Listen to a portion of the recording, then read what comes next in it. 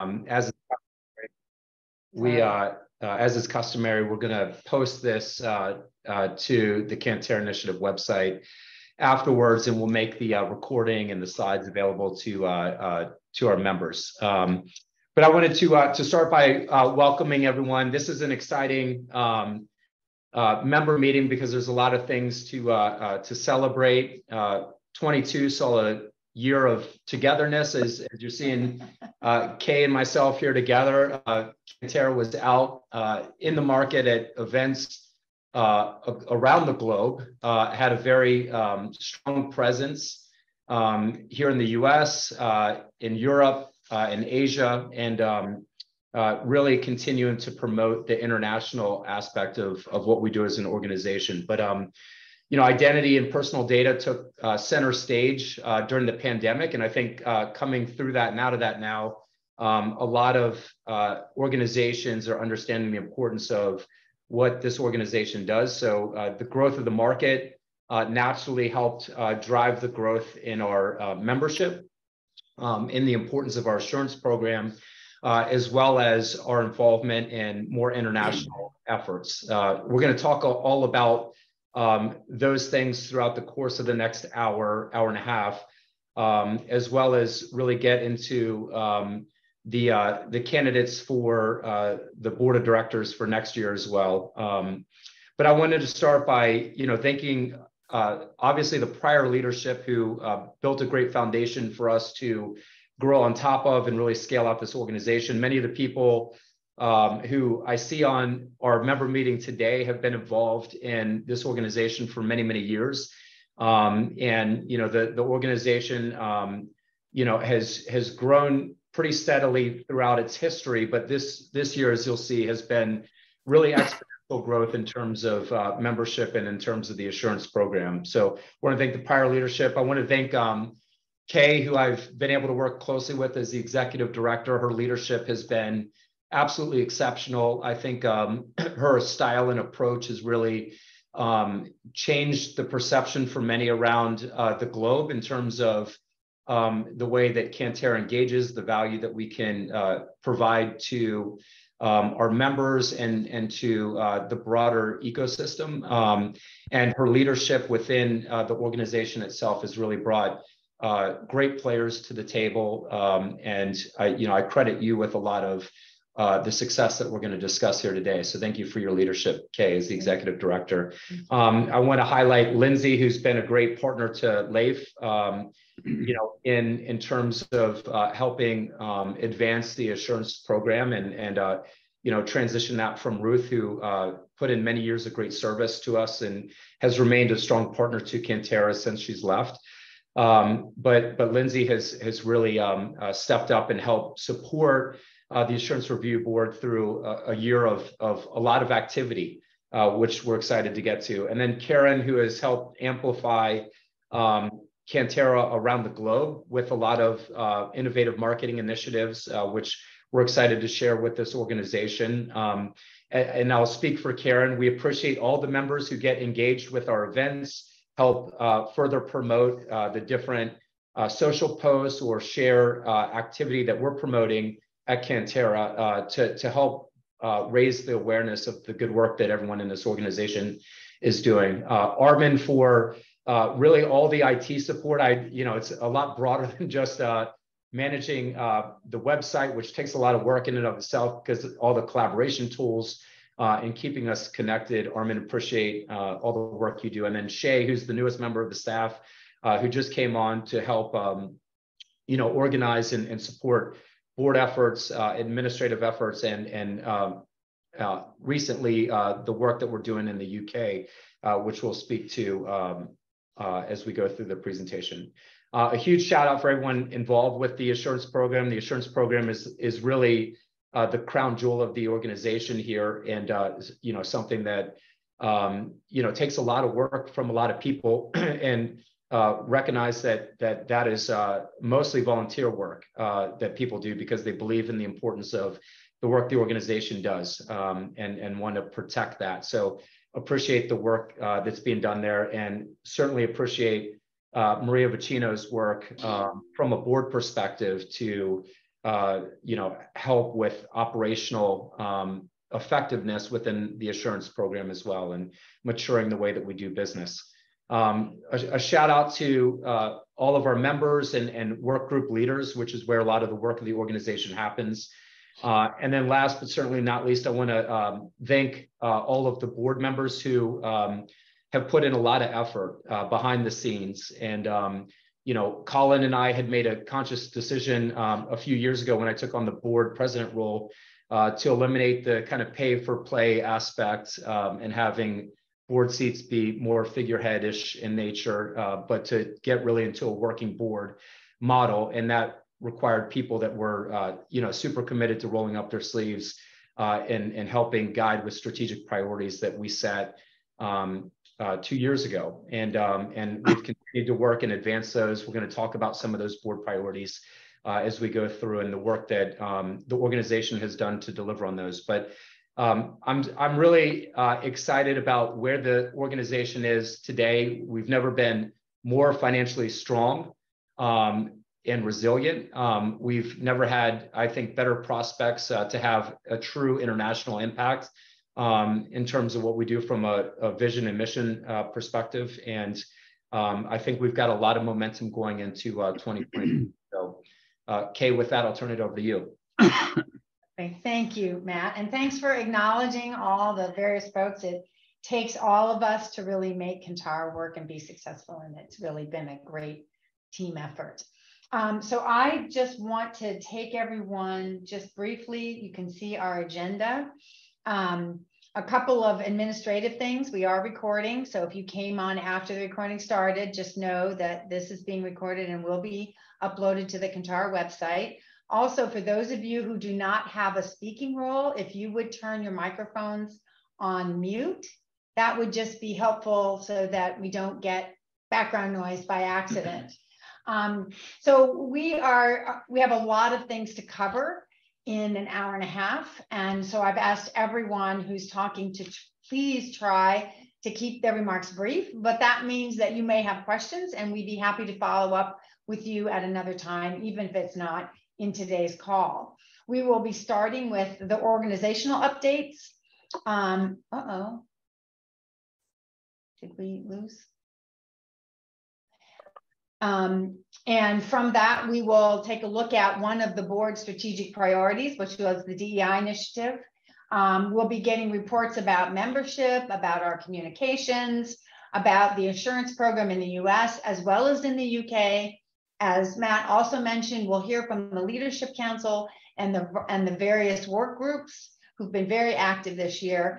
I'll just briefly talk about some of our liaisons and our association engagements with others. And if a few of our liaison folks are on the call at that point, I may introduce you and give you a shout out. We'll also be introducing, before we close, the candidates for the election for the at-large directors.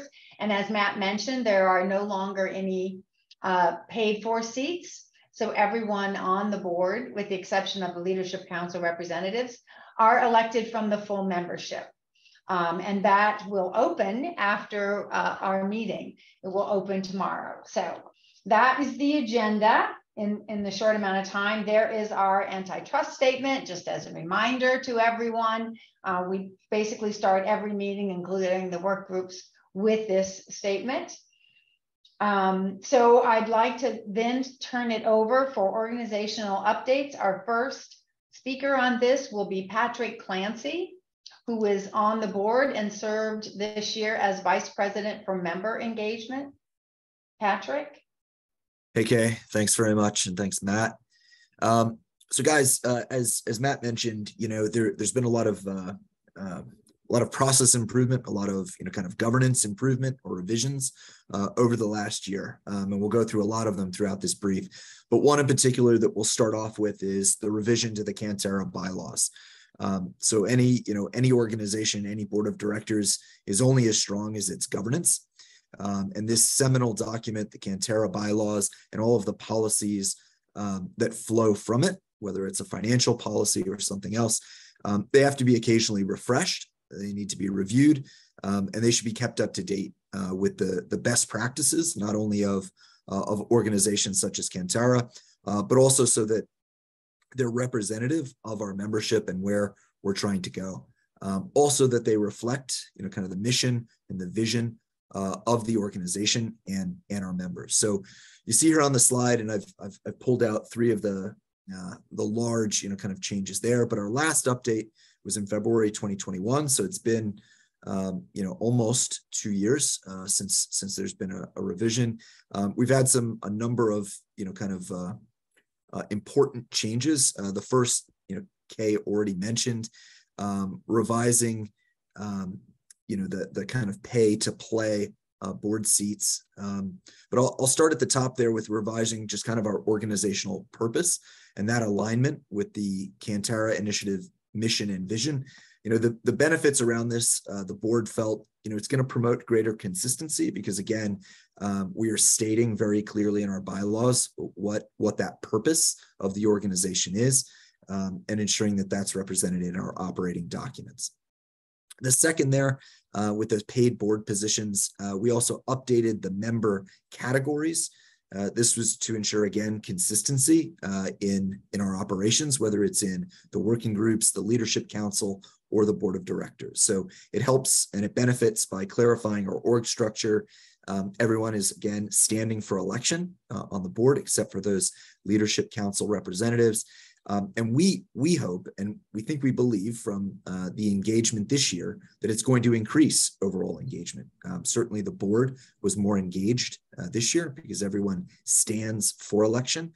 And if we don't contribute, if we don't produce, every board member knows that they may not be reelected. So there's an incentive there.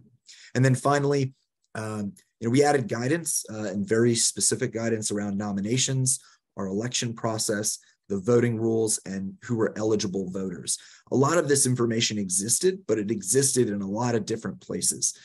You could find it, on the website, or you could find it in, kind of past, message board type documents, but nothing was consolidated into the bylaws. So for organizational transparency, we memorialized this governance process in the bylaws.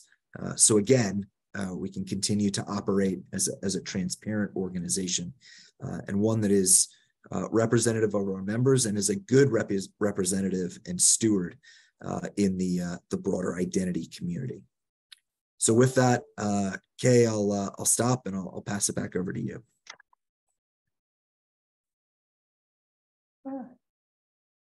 Terrific. Thank you for that, Patrick. And again, I'm happy to have people send me questions. We will be posting that revised version on the website, so you'll be able to see all of the changes that Patrick summarized so well. Now I'd like to turn, as part of that organizational update, to Jordan Burris. Jordan is the new chair of our Diversity, Equity, and Inclusion Initiative. And I'll let him talk a little bit about where that stands. It's still a work in progress, but Jordan has a lot of things to share. So, thanks, Kay. And I promised Kay I'd be brief so that she doesn't have to play the Oscar theme music and kick me off the mic. So first and foremost, with the initiative, I'm providing an update of what's happened over the past year, and I think it's important to first and foremost thank Allison Beavers for the work that she put in to getting a lot of this underway. So our vision, or Kantara's vision, for this initiative is one of an equitable exchange, which really can only be achieved by understanding and accounting for diversity in all its forms, while designing solutions that are built with inclusion in mind, right? And it's important for us that the industry remains vocal about the value add of focusing not only on these solutions, but really what has to evolve within organizations. Now, when we started the work in the beginning of this year, we launched the survey in May with the goal of baselining current capabilities and investments across the market. Now, we don't believe this is a one-time activity, and we will be continuing to seek input and updates from the marketing contributors as we continue with the effort. And one thing to note is we didn't just have Kantara members participating, we also had input from partner organizations, industry commentators, and relying parties. Now, some of the early results or data that we've collected from that survey has been included in the slide, and I think it helps further illustrate a few things as we'll dive deeper in future discussions. One, broadly, there's a understanding that investment is key in this area to helping organizations achieve their business and mission focus. The second being that there's still room to work across the industry to confirm that we're speaking really the same language when it comes to DEI for identity providers and relying parties. And then the third area is that investments really range widely, right? It's some as low as 100,000 upwards to over 3 million over a 3-year time horizon, right? And so there's much discussion about what this looks like for the industry moving forward. As we turn to action and really the things that are going to be upcoming, we're going to be launching a DEI committee comprised of those who have expressed interest in Kantara's DEI work. So if you are interested, you just haven't raised your hand yet, please reach out to Kay. A first meeting of that discussion will be, or that first group convening will be on December 15th. And really the intent is that participants will be helping to frame and take action on the activities that carry us through 2023, right? Much of this has been included on the slide as well for the general membership. And so with that, Kay, I'll turn it back over to you in case, unless there's anything like pressing that folks have questions on. Yes, unfortunately, Jordan, we've kind of, I'm not on mute, am I? No, you're. We've kind of had to save time for questions towards the end. So if you have questions, you know, and we have time at the end, we'll take those. Otherwise, you can email me and Jordan or I will get back to you. So thank you for that report. It's exciting to have this initiative get kicked off, and we appreciate you stepping in a leadership role, Jordan. The next report is about our membership and followed closely by the communications report. So what we did here is just to kind of look at what has been the membership trend year over year. This is very focused on company membership, and I'll speak to individual members in a moment. In 2020, we had about 45 companies who were members.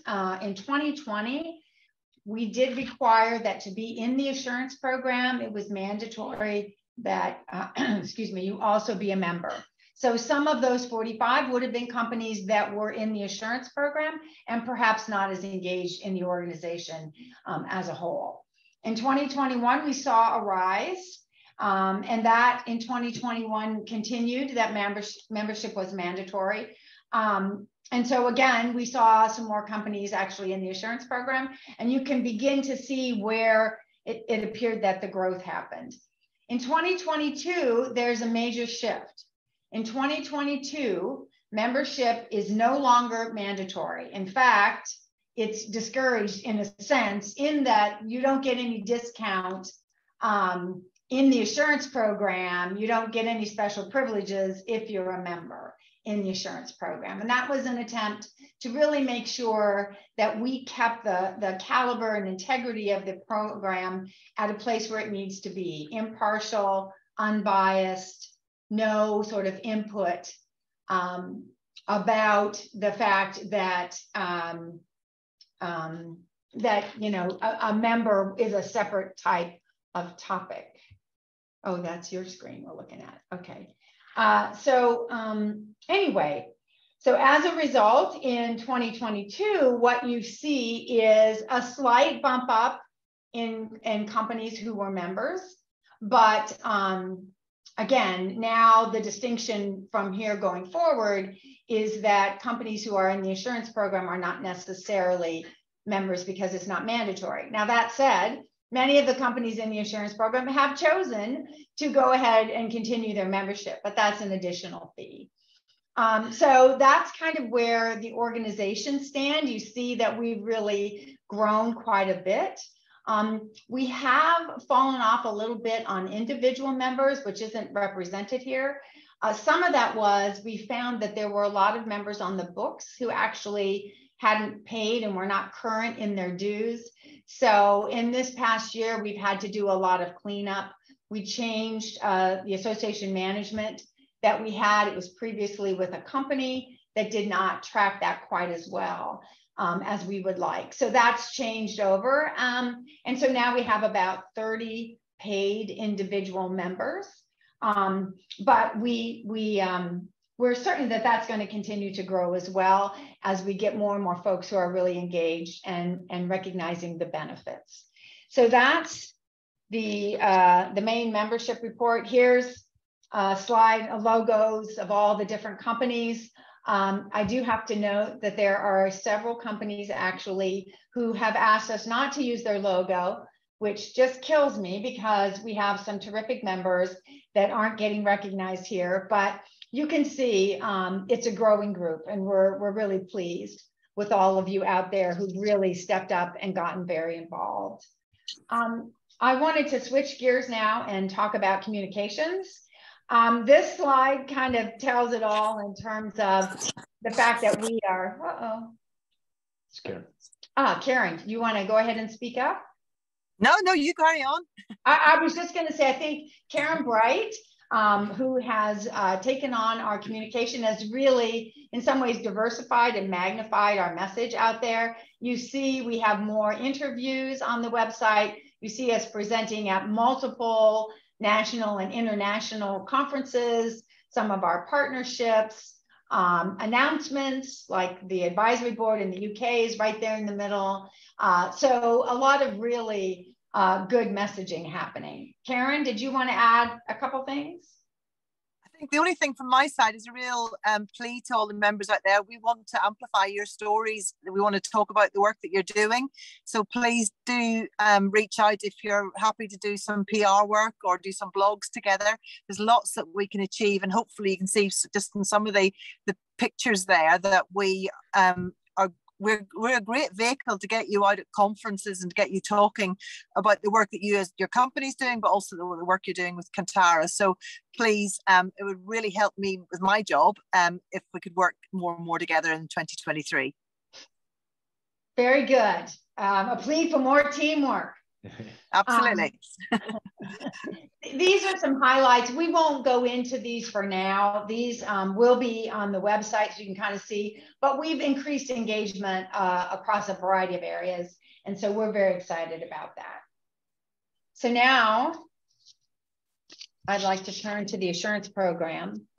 And for that, the first speaker will be Maria Vecchino, who is on the board and has been the vice president for assurance this year. And she's going to talk about some high-level changes that have been made and that we think have strengthened the assurance program.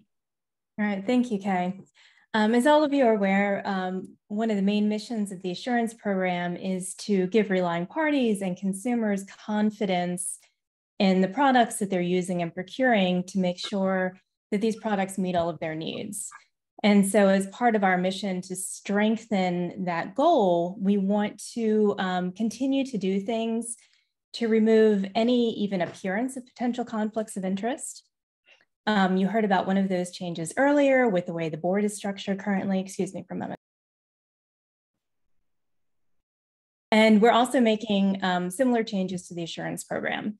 So 3 of the things that we did this year to change the program, we are separating the assurance program and membership, as Kay mentioned earlier. We also are making sure that the trust marks themselves are actually issued by the executive director rather than the board of directors. And appeals, if there are any, are now going to be reviewed not by the entire board, but by a committee of 3 non-assurance program board members. So what this means is that any appeals will be reviewed by individuals on the board who are not associated with a company that is participating in the assurance program to remove any appearance of conflict of interest.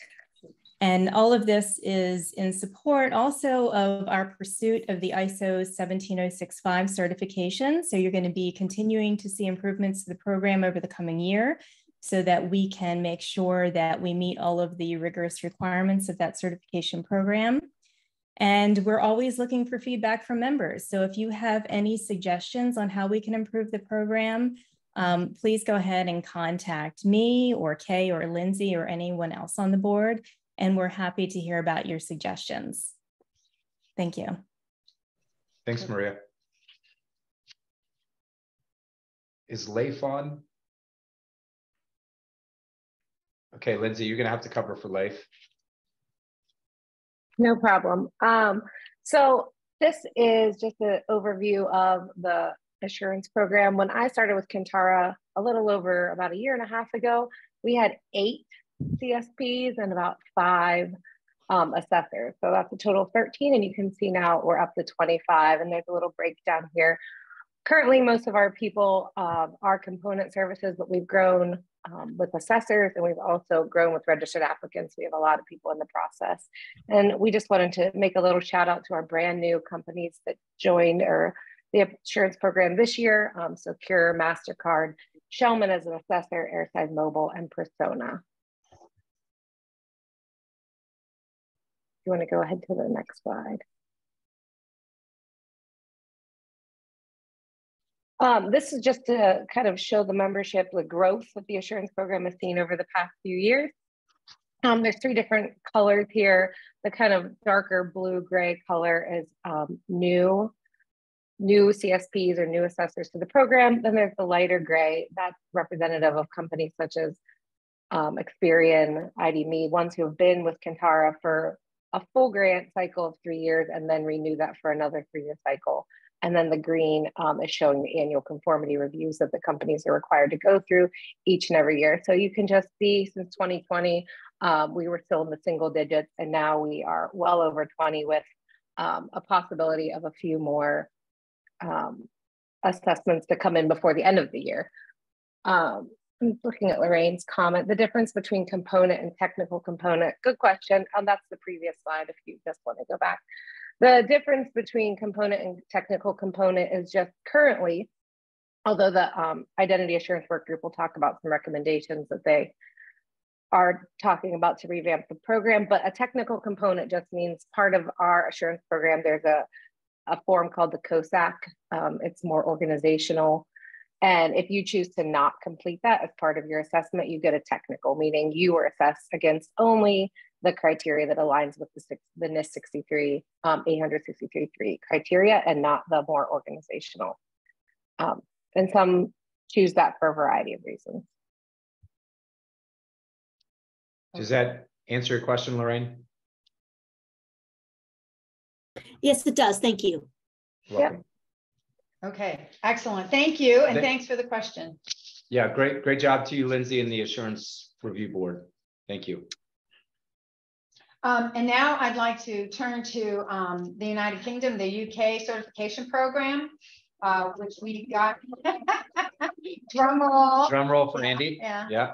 And for that, I actually like to ask Andy Hindle, who is with Hindle Consulting and is on the advisory board for the UK. The UK has a 3-person advisory board, and Andy participates in that and has been very helpful. And I'd like him to give us an overview of that program. Thank you very much, Kay, and thank you to everybody else for listening. I say that before I start speaking. I think that's always wise. So yeah, look, the UK, as many of you will know, has had a somewhat checkered history as far as verified digital identity schemes at a national scale. However, there has over the last few years been a fairly significant push from the government to try and get something in place that is nationally useful, not just for government to citizen use cases, but much more broadly for general enterprise use cases. That work has been much informed by the various projects that have gone on over the last probably decade or so. And in particular, there's been a lot of industry consultation right across the board, not just with identity industry participants, but also with enterprise to understand what the requirements would be on both sides of the equation. So the end result of that is that there is now a trust framework, the Digital Identity and Attributes Trust Framework. They thought long and hard about the name, and they came up with that. That's been developed. It's been quote unquote agreed. It's technically in a beta stage right now with some real world testing going on. And so there may be some changes to it over time. But I think the bulk of the work is done and is solid and reasonably well accepted, let's say. There's some legislation in support of that that's gently making its way through Parliament, as you might expect. There's a certain amount of work that has to go along with that, but hopefully they'll get there. Perhaps more importantly, there's some significant progress that's been made to help drive adoption. In particular, there are 2 or 3 large-scale projects, in particular, the right to work. There's a couple of others as well. They're listed on the website, the Kantara website, that are going to make use of the framework, that are being tested. And they are real use cases in the sense that there are enterprises on the other side of this, and there are a variety of commercial attribute providers, and that will really help test everything out and make sure that it's working the way we expect. And they are the kinds of use cases, because they've got compliance requirements associated with them, that ultimately should help to drive adoption over time of this as a national program. So with that as background and context, Kantara very pleasingly has been asked to step up as one of the 5 accredited assurance providers to help ensure that the various, let's call them loosely identity providers, are operating according to the various published standards that have been agreed.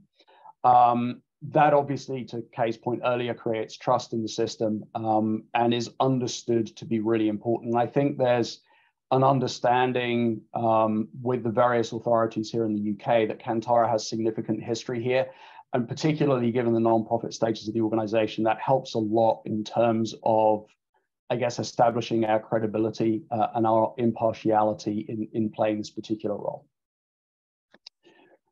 So, where are we now? We have, to Kay's point earlier, established a UK entity that is supported by an advisory board. I play a role on that, but much more importantly, 2 other people play a role on that.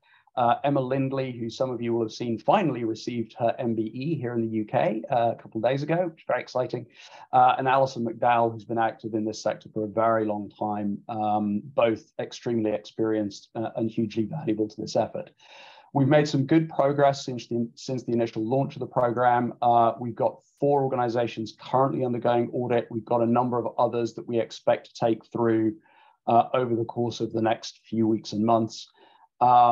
And all of that hopefully builds to a stack of progress over the next 12 months. And I hope that I shall be here again in 12 months' time to tell you lots more about all the exciting things that are going on. And with that, I shall turn it back to Kay. We hope you are too, Andy. Yes. No, I thank you for that, Andy. It is a new program, but it is actually done very well.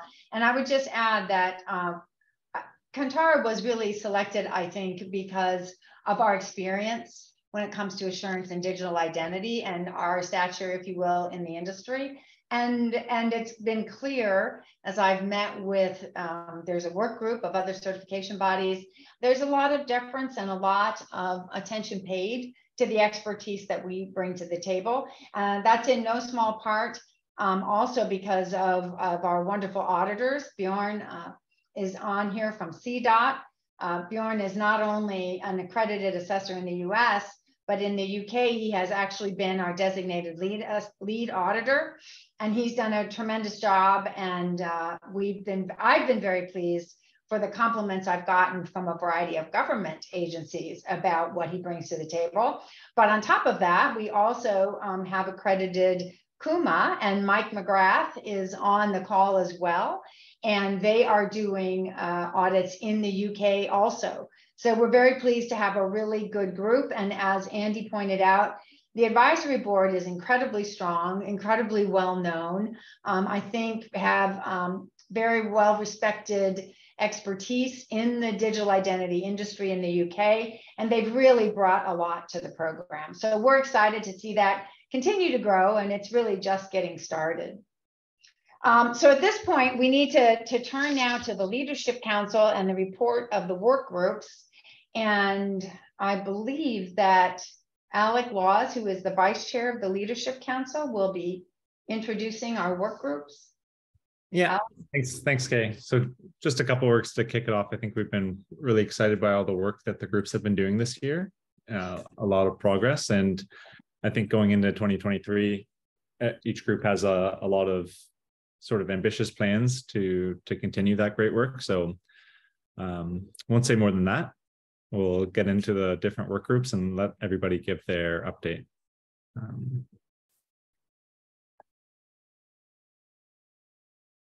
I'm not sure if Andrew was planning to do this one, but maybe Martin, you can fill in. Yeah. Yeah, no, this is Martin Smith. I'm the vice chair of the IAWG. And let me say, by the way, I've got a little bit of a cough, so I may have to bail out and let Lindsay take over, but I'll try to start. So I'm going to try really hard not to read the slides to you, figuring you can read them yourself. But I do have a couple of notes. Basically, our work group is a component of the assurance program, along with the ARB and the assessors. The assurance program is not only an important revenue source for Kantara, but it also supports, as Kay just sort of alluded to, our status as a respected authority in the identity assurance certification space. That's what most people know Kantara for. The specific role of the work group is to maintain the criteria / requirements that identity service providers are assessed against by our assessors in order to receive certification. So we sort of maintain, to say, the specific tests that they have to pass to get certified. I just note the leadership there. The chair is Andrew Hughes, who I think wears more hats than the character in Alice in Wonderland. I'm the vice chair outgoing. Actually, I think we're about to have a new one. And note that our secretary is Lindsay Adams, who is also the program manager for assurance. So that keeps us tightly linked to the ARB. I should also mention that Marie Vicino, who you spoke earlier, is also an IAWG participant and is our link to the program governance. Next slide, please. Okay, so these are what we've done in 2022 and what we're planning to do in 2023.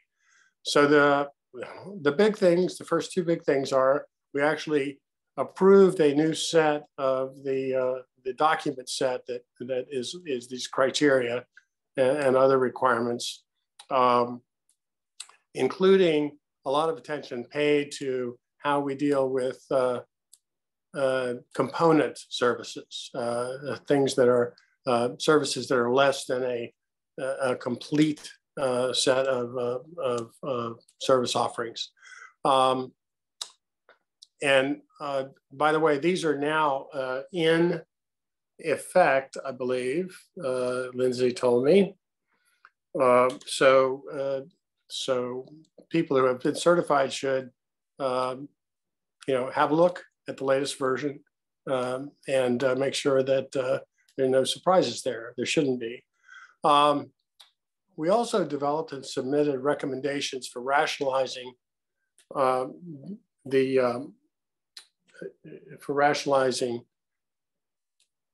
the framework and how it's presented to the various stakeholders. And I'll talk a bit more about that later. We developed an initial list of focus items. As most of you know, NIST is revising NIST 863 to version 4. They haven't quite got the draft out, but we had some concerns based on feedback we got from people who say, I'm not sure how to apply this or exactly what it means. So we'll have some comments. And we transitioned the working group leadership, and I wanted to give a shout out to our outgoing Ken Dagg, who left the program in the spring after many years of service, both with the working group and elsewhere throughout Kantara, and to Andrew Hughes, who stepped in immediately and for continuity of leadership. And also wanted to say, I'm really glad someone continues to step up to take leadership roles like my role, which is going to change for next year. For 2023, we are going to plan and begin implementation of our recommendations. the ones that are approved around Kantara, including deprecation of the technical class of certification.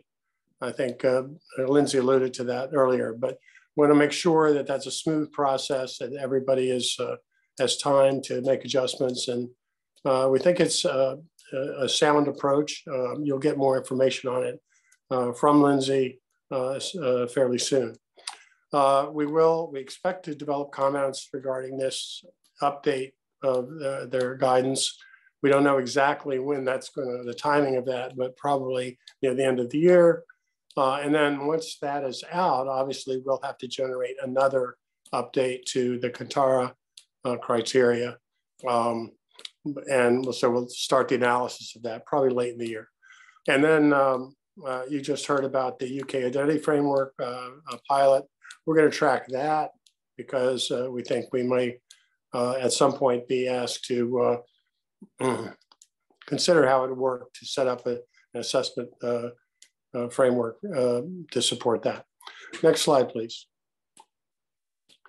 Whoa, hello.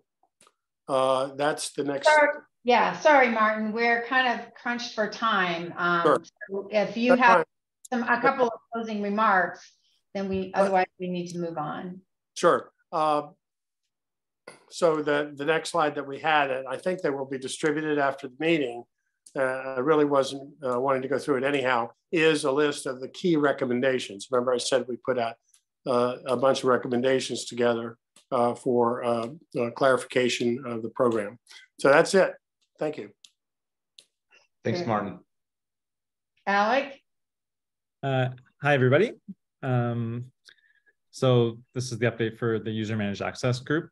2022, we had a lot of activity. The main thing that we created this year was a use case report around how UMA can work in a healthcare environment, especially around delegation and parent-child relationships and the complexities around modeling policy and sort of technical authorization systems. So that report we published, it's available on our wiki right now.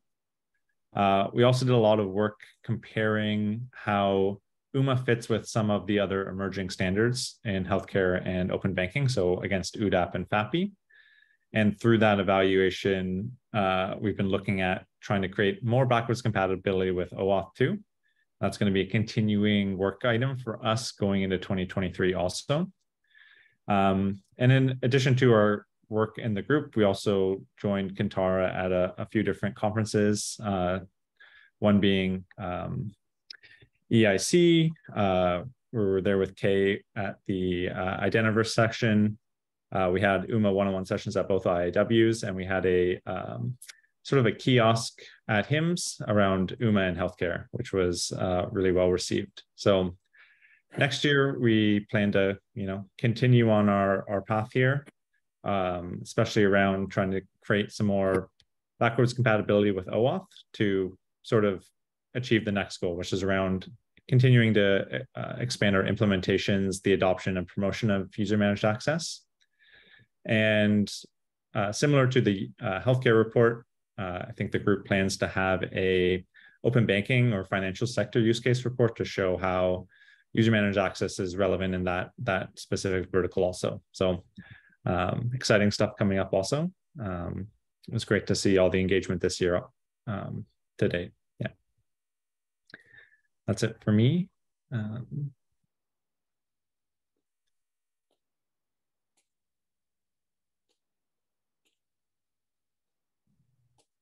Thank you, Alec.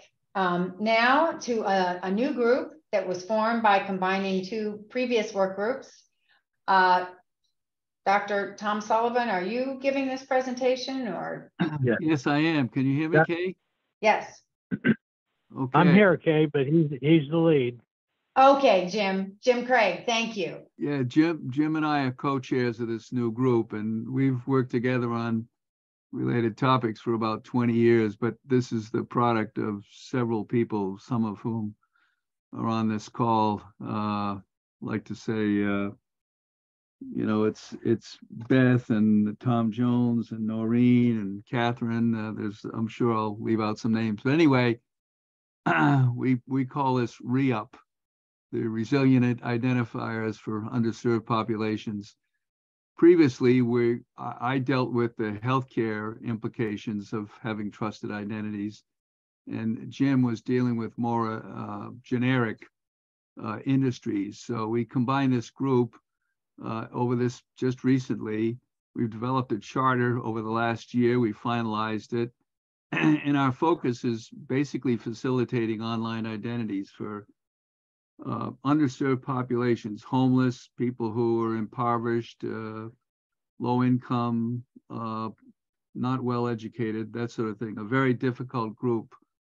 But we think our sort of secret sauce is that through many surveys, there's a huge percentage of these underserved populations that have smartphones, or at least phones. And so we want to be able to leverage that in helping establish trusted identities.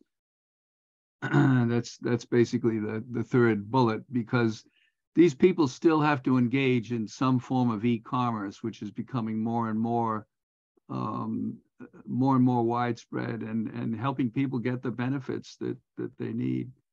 So you see there the co-chairs, the names of our folks who are in leadership, and we'll collaborate with the other Kantara work groups and other outside entities. Some of us have been very active with the Karen Alliance, the company I work for, brought in ID.me a couple of years ago.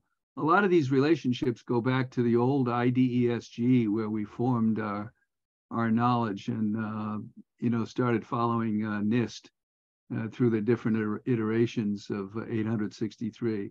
So we're recruiting new members and looking for research grants to facilitate our goals. And that's a very generic presentation. We could get into a lot more specifics. And I, as somebody who's been taking care of patients for almost 50 years, I know healthcare and the underserved population pretty well.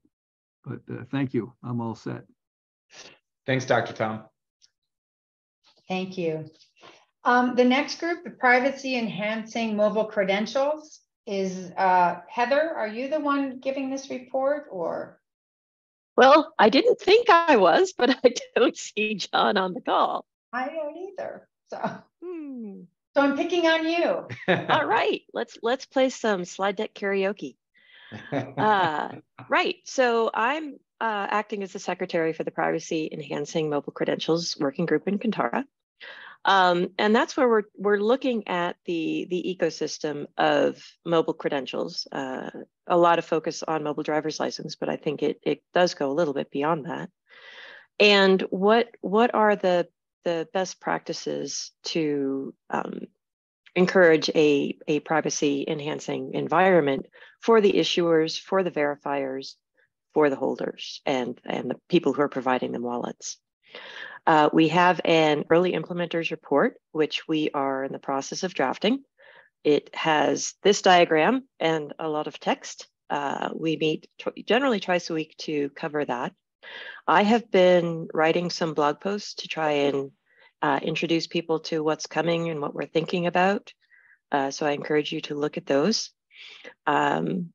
I am the technical editor for that as well. So that's part of where I get my grubby little paws on the document.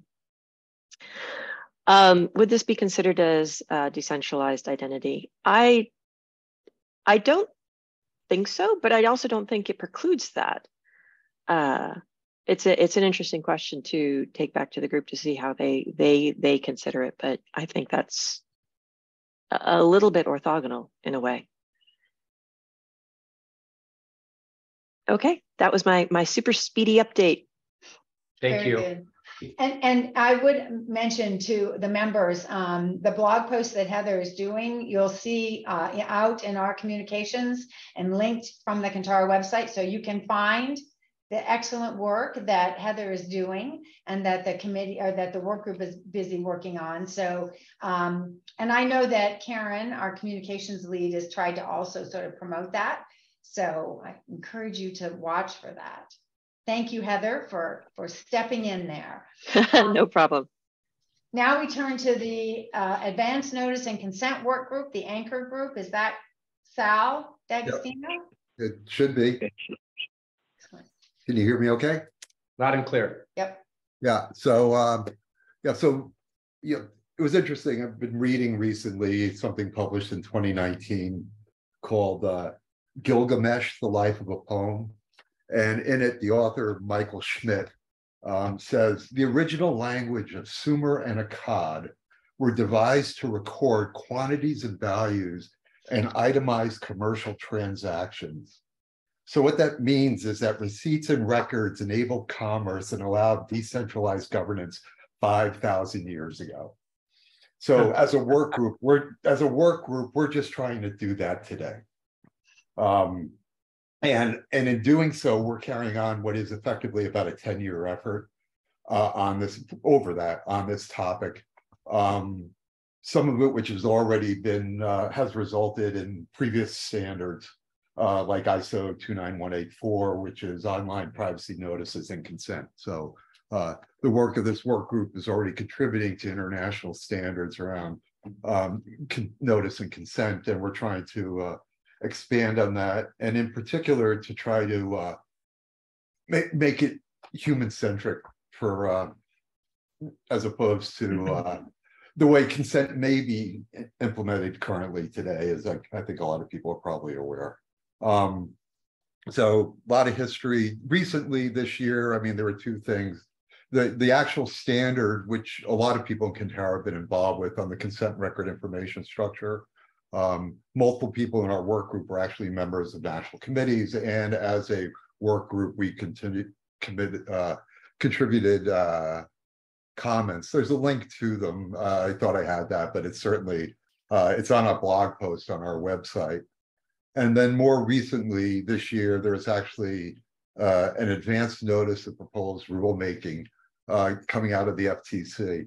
And again, ironically, the FTC is putting out an advance notice in order for them to make rules, right? So all that, again, we're asking for online is for there be a way for people to get an advance notice before rules are made about how our data takes place. Besides that, we actually tried to focus them on the current work that we're doing in the work group and how we think effectively two-factor notice, which is notice of risk and proof of notice, might actually address a lot of the concerns across the 95 questions that they had in that. And I think this sort of goes to what Kantara, kind of a bit of the innovation heartbeat that's always been part of Kantara, is trying to address some of the issues that are out there in the world and bring new technology to the fore. And I think there's a lot of aspects of assurance from a human perspective that our work can contribute to Kantara, and hopefully have that grow into globally the kinds of assurance programs that as an organization we provide. We have been working for a long time to get a Kantara specification out, which is an update to the consent receipt. We're narrowing that down, and we'll expect to do that in early 2023 on something which is called an open notice record. Interestingly, consent is something that takes place a little further down line in the workflow. And some of the problems with consent in the marketplace today is people have jumped to consent before actually establishing a basis for which it could be given. So the open notice record looks to try to address some of that. And in order to be able to do that, there's certain transparency that's involved in terms of the human interaction. Those are where these transparency performance indicators come into place. And those are things that could contribute very directly to an assurance program. And then besides that, there's this notice credential, which you can make with the receipt from the record, which actually allows a person to put a credential in a notice and do all sorts of fun things. But that's, please come and join the, so as why you would want to join the work group, please come and learn how to do that sort of next generation digital identity engineering fun stuff. A lot of what one of the things that's exciting is that a lot of work over a reasonable period of time is actually coming to fruition in other places and other groups. And so the work that we're doing at Kantara is contributing to other standards in other places. And these are just some examples of where other organizations in the digital ecosystem are building on some of the work that we're doing. And it's pretty exciting, frankly, and thank you for your time. Thank you, Sal. Thanks for your leadership on this. And just you know, to echo Sal's call to action on behalf of all the work groups, you know, that is one of the values of being a member is participation and engagement in the work groups. The member dues pay for the support of work groups in addition to other things, but you know, please get engaged. That's why we added this as part of the annual meeting, is to share updates on the work that's being done, so that members can see what's of interest to them and their organizations and get involved where appropriate. So please reach out. If you need help getting engaged, you can reach out directly to Kay or the work group leaders, or Andrew Hughes or Alec. Thank you. Thanks. Thanks, Matt. I just wanted to kind of give a shout out and thank all of the work group leadership. I know you all have day jobs, and I really appreciate the amount of time and effort that you devote to your work groups. If you go back to the membership report that I gave you, the two areas that we've seen the largest increase in companies are the very large companies and the sort of medium-sized. And from talking with some of the very large companies, it's participation in the work groups that has really driven their membership and why they want to be a part of Kantara, not just for the assurance program, but to be actively engaged with these groups. And I think all of your reports show exactly why that is, because you're really working on some important things and some very cutting edge areas. And we're very excited to support your work, and we are grateful for your time. Okay, looking to the next report on liaisons and associations. This is just will be my report, and I don't have all of the logos up here of the various organizations that we participate with. Some because I didn't get permission, so I didn't want to throw their logo on there and have them yell at me later, since it will be up on our website. But Tom Sullivan mentioned the Karen Alliance. Not only does Kantara work very closely with them, but we are part of their proof of concept pilot program. As some of you may know, ONC has published their TEFCA, which is their trust framework for the healthcare industry, if you will. And in that, it mandates that identity solution providers to the healthcare providers need to be IL2 or AAL2 certified. And we're very pleased to partner with them. I don't know that anyone specifically from the Karen Alliance is on today, but we do partner with other folks in that proof of concept. So I kind of like to recognize some of our federal partners. Adam McBride, who is with HHS, is on the call, and I'd like to give a shout out. He's been a terrific partner. We've spoken on many panels together on a lot of these conferences that we've referenced earlier today, but he's really been terrific and has been great to work with. Also from GSA on the call today, I'm not sure I'm going to say the name correctly, but Baber Coe, I probably totally ruined your name, I apologize, from GSA, as well as Phil Lamb. They've also been terrific partners. And also I'd like to acknowledge our NIST representatives. David Temeshok and Ryan Galuzzo are all both on the call, or they were at the beginning of the call. And they've also been really terrific to work with. So their logos aren't all on here, but they're very much a part of the work. Some of the other organizations I'm sure you would recognize. I'd also like to thank those of you who serve as liaisons in various capacities to ISO. We have a couple of different liaisons in those work groups, and that is really important and valuable. You'll see DIAC in Canada, we work closely with.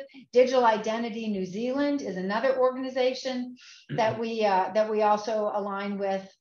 We've been doing more and more work with the Women in Identity. And now in the UK, our partnership with T-Scheme, which is based in the UK, has been even more of an important partnership that we have across the pond. As Richard would say. So it's just an acknowledgement. We are actively engaged, and we really appreciate that everyone has really stepped up their involvement with us. And I'm grateful. I've heard from several people that they've heard more about Kantara in circles than they ever had in the past. So I think that is a good sign. So with that, I'd like to turn it over to Matt to kind of talk about our election. Yeah, and if you want to jump to just straight to the next slide. So I've been on the board and serving as president for 3 years. I am transitioning off the board, just to allow for some new leadership to step up. I have enjoyed every minute of it, working with Colin and now Kay and helping kind of lead the search for Colin's replacement, and working through that transition, as well as working with the board to set our strategic priorities over the last 2 to 3 years has been absolute joy. And it's been great to see us continue to accomplish and deliver more on our mission, our vision, and to continue to grow financially stable as an organization. I'm especially proud of this slate of candidates. Again, I referenced we wanted to eliminate kind of this pay-to-play board structure we had prior because one, I felt like it was a blocker, an obstacle for getting people on that wanted to bring their talent, skills, and abilities to the board, and limited the size of the board that we had at the time. So we opened that up. You're seeing a great group of industry leaders here of identity, data privacy, SMEs, well respected and known throughout our industry, a diverse group of business leaders, technologists, but bringing a lot to the table. I'm excited to see so many of our existing board members to continue on with the board. And again, as I look across their pictures here, I can think of tons of effort and many hours that each one of them have put into advancing our organization, acting as fiduciaries on behalf of the membership, and putting in a lot of work to take Kantara to another level. And so I appreciate all that they have done and will continue to do. Excited to see just some like rock star superpowers in this space: Andy Hindle, Mike Engel, Mike McGrath, all who I personally know and respect, and know that each one of them are going to bring a lot of great things to the board next year. Each one of them has a short bio, which I'm not going to read right now. I do have them all printed out, have read through all of them. I encourage everyone to take some time to look at their backgrounds if you're not already familiar with them. But I certainly highly endorse and promote, and will be voting for each of them as they bring a lot of wonderful talents to the board that are only going to be for the benefit of Kantara. So please take time to read about and vote. Voting will start tomorrow. We'll send out member communications. But excited about the group of people that we have here on this slide and what they're going to do for the organization going forward. So thank you all. Any questions? I don't have a question, Matt, but just a comment about everything Kantara is working on. I had no idea. A lot of those working groups that you talk about, I hear my clients, concerned about. The, underserved, for example, it's just something that comes up in a lot of my circles. So it's really cool to see the breadth of the things that everybody's working on. I participate in a lot of the stuff in the Vital Alliance, and there's similar working groups that we all participate in. But these are really cool. So thanks for sharing all of that, and I appreciate the effort that goes into those quite a bit. Thank you, Mike. Andrew, you had Johnston. Yeah, thanks, Matt. I just wanted to voice my thanks, and I think I speak for other members of the board and the membership of Kantara Initiative. to thank you for your leadership these many years in guiding the board and getting us into the position and finding Kay to help us have the excellent year that we had this year. So thank you very much. Yeah, thank you so much, Andrew. Much appreciated. Like many involved in Kantara, it's a labor of love. Thank you, and best wishes to the new board. And again, please vote when you receive the link so that we can formalize all that as soon as possible. I just wanted to add if you see this slide is taken from the website, right? And if you click on everyone's name, you can actually read their bio there. There's also a link to their LinkedIn profile. So there's ways that you can go ahead and read more about all the candidates if you're interested in doing that. If there are people that you don't always know. I did want to just sort of explain a little bit about the mechanics. You will be getting a link and it goes to members. Only one person can vote. Oh, thank you. It looks like Lindsay has put a link in the chat for us. Thank you, Lindsay. Only one vote per organizational member. So if you're in an organization and there are multiple people from your company who participate in Kantara, that's wonderful, but only one of you can vote for the organization. All individual members should vote. The voting is open to both individual and organization, although per the bylaws, only organizational members can stand for election to the board, but everyone has a vote. The other thing to know is that all of these folks are on the ballot. So there's 10 people to vote for.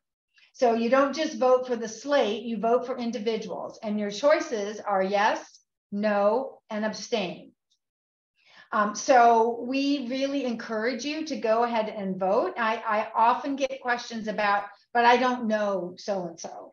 Well, if you choose, you could choose to abstain from that one, but each candidate gets a vote from you. So just know it'll take you a couple minutes, but you need to go through all of them and register a vote. It will be open for 10 days. We did have to extend it last year because we needed a few more people to vote. So hopefully this year, you'll all log in right away tomorrow and get that taken care of before the holidays. So we appreciate all of that. And I didn't want to cut off if someone else had comments, but just to make sure you understand the mechanics of how it works, we really appreciate you participating in selecting your leadership.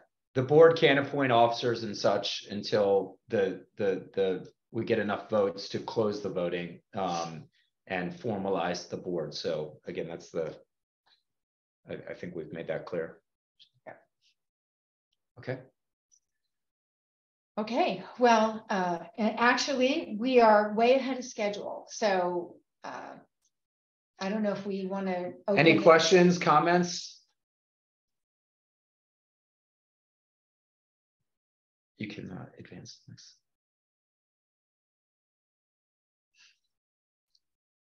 Okay. Wow. Thank you all. Thank you for participating, and we hope to see you at lots more virtual meetings and in-person meetings, and bring your friends. We need more and more folks to be a part of Kantara. We're doing really great things, and I hope you'll share with everyone the amazing things happening here and why it's a great place to be and be a part of. Thank you all. Thanks, everyone. Happy holidays. Okay, thanks, Matt. Thanks, Kay. Talk to you soon.